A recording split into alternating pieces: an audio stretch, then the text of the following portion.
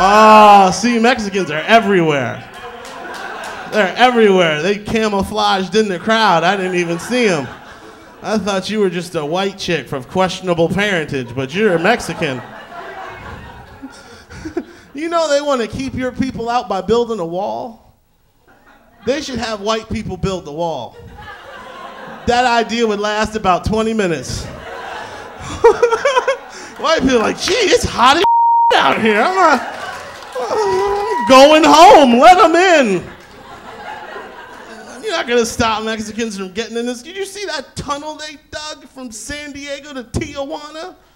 You could drive a truck in that thing and it had lights. It had lights. That's determination. Somebody was smuggling some dope and was like, I'm not putting this in my ass.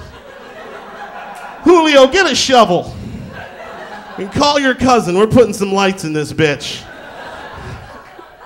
There's probably a tunnel from Mexico City to Canada with little kids running through it going, chicle, chicle, chicle. And churro sticks for sale and a donkey show halfway.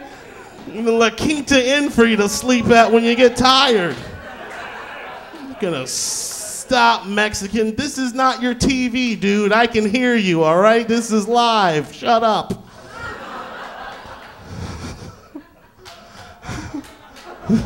This is why it's good to be high.